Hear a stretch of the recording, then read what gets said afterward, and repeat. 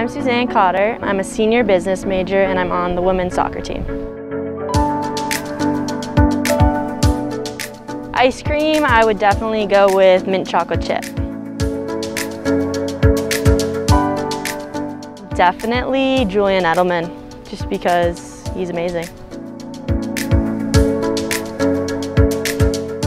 Fall in love with the sport of women's soccer. I would say the competitiveness and the team unity that I've felt surrounding this sport since the day I began with it. Competitive, enthusiastic, and empathetic.